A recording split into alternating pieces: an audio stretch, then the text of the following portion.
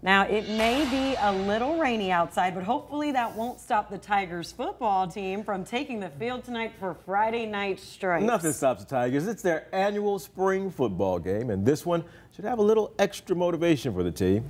Avery Braxton joins us live from Simmons Bank Liberty Stadium to explain. It's raining out there.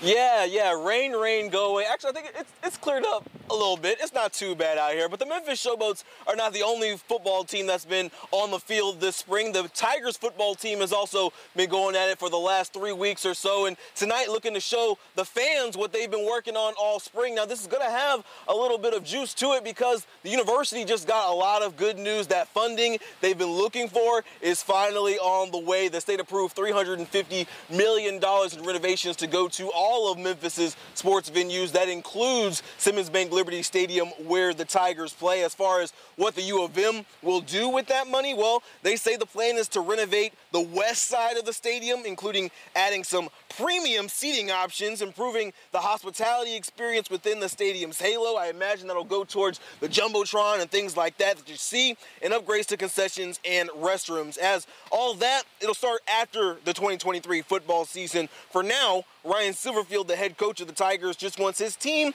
and the fans to focus on tonight's festivities.